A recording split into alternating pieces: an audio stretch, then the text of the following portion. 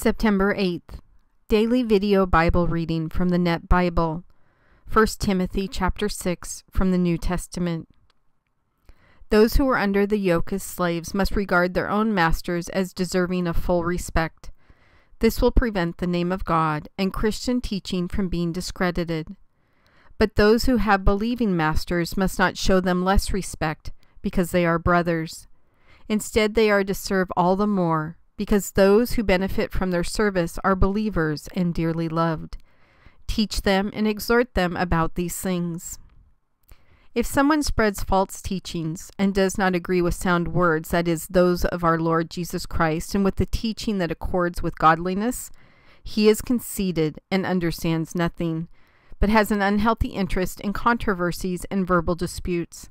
This gives rise to envy, dissension, slanders, evil suspicions, and constant bickering by people corrupted in their minds and deprived of the truth, who suppose that godliness is a way of making a profit.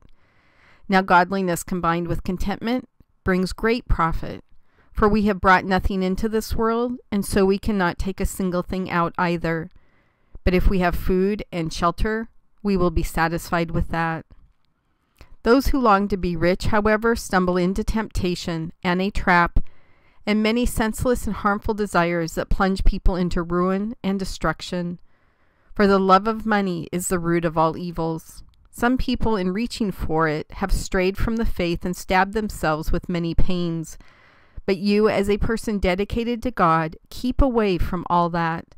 Instead, pursue righteousness, godliness, faithfulness, love, endurance, and gentleness. Compete well for the faith and lay hold of that eternal life you were called for and made your good confession for in the presence of many witnesses.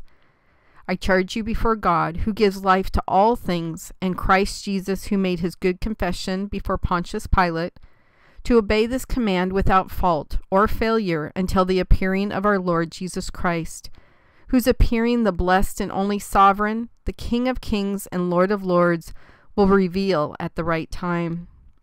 He alone possesses immortality and lives in unapproachable light, whom no human has ever seen or is able to see. To him be honor and eternal power. Amen. Command those who are rich in this world's goods not to be haughty or to set their hope on riches, which are uncertain, but on God, who richly provides us with all things for our enjoyment. Tell them to do good, to be rich in good deeds, to be generous givers, sharing with others. In this way they will save up treasure for themselves as a firm foundation for the future, and so lay hold of what is truly life. O Timothy, protect what has been entrusted to you. Avoid the profane chatter and absurdities of so-called knowledge. By professing it, some have strayed from the faith. Grace be with you all.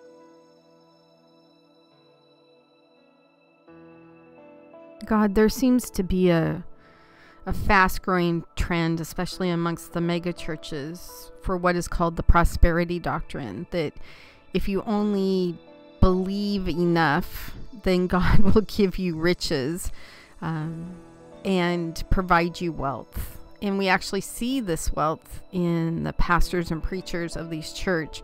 Many who have homes and multiple cars and helicopters to travel between their churches. And right here, Paul's really clear about that. If someone spreads false teachings and does not agree with sound words, that is those of our Lord Jesus Christ, and with the teachings that accords with godliness. He is conceited and understands nothing, but has an unhealthy interest in controversies and verbal disputes. This gives rise to envy, dissension, slanders, evil suspicions, and constant bickering by people corrupted in their minds and deprived of the truth, who suppose that godliness is a way of making a profit. And this particular chapter goes on to talk about money issues. But it just breaks my heart that so many people follow these mega churches, and some of the smaller churches are starting to teach this true, this passion for if you only wish hard enough and have faith enough, that God will give you the desires of your heart. And they completely screw up that particular part of the Bible, because that's not what that chapter and verse is saying. Of course you will give us the desires of our heart for two reasons. One, it will either be your will, or two, you will give us the desires of our heart to teach us a lesson so that we can move back into a path of your will. It doesn't say that you're going to become the Santa Claus in our life and give us anything and everything we so wish and so desire. And again, Paul makes that really clear, having to do with money and wealth and possessions in this particular chapter. And it just breaks my heart because I have a lot of friends who go to these types of churches, and I see it in their lives. There's this level of selfishness in their faith, and that's between you and them. All I know is what Paul says, and I try really, really hard to stick as close to the Bible as I can. Sometimes to the point that it's so black and white that I annoy other people, but this one's pretty clear. Paul is pretty clear speaking your words in this particular chapter. And God, I just pray for all the people that are buying into these false preachers. I don't know what you're going to do with these preachers and pastors who have swept all these people along with this belief in this prosperity doctrine. That's up to you and your justice. But I do pray for the people who believe so much in them. They believe their words. They defend them online. They passionately say that they are bringing God's word to the people. And so, small variations in what they speak about, or a sentence or two here and there out of place, shouldn't affect that overall they're just amazing men and women of God. Sorry.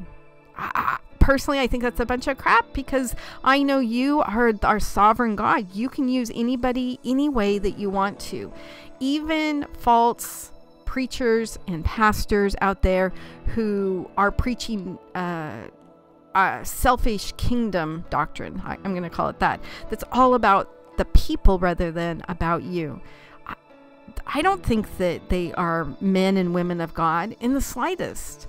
I think they're being used by the devil, and you come in on top of it and allow some of the words that they say to make sense to the believers and inspire believers to have a stronger life in your will. But as far as being men and women of God, no. That's like the whole throwing pearls before swine thing kind of concept. Anyways, I really appreciate chapters like this where everything is very strong, everything's black and white. It is not a gray area. Paul is very clear about what he's saying here. There's not a whole lot of room in here for any disagreement or discussion. What they are teaching, the prosperity doctrine churches, is wrong. And it is very scary to me how many people attend those churches and buy into that doctrine and can actually attempt to argue their way into the approval of that doctrine. It's just absolutely astounding to me. God, just help us and hold our hearts to your word, to the truth of your word, to the purity of your word, and to why you created it in the first place. You didn't create it to give us a bunch of rules and regulations to drive us crazy. You gave it to us because you love us, because you want what is best in our lives. And I know from my previous life that pursuit of wealth, gosh, I never want that again in my life. It doesn't mean that you don't provide me amazing blessings, but just like Paul's talking about in here, now I know what to do with those blessings, to turn around and give them back to your kingdom, as opposed to before where I was just building up my own kingdom here on earth, my own pile of wealth. I never want to go back to that again, God. So please keep our hearts truthful to the purity of your word and why you created it in the first place. And God, please help these people see the truth. There's so many people out there following that prosperity doctrine because it makes them, as one person told me, it makes me feel good to come out of church knowing that I am going to only have to have faith and God is going to give me money. God, I'm so sorry. That just breaks my heart. I can't imagine what it's doing to yours.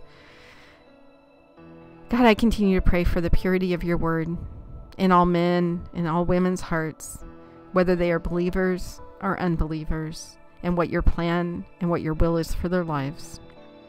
In your son's name I pray. Amen.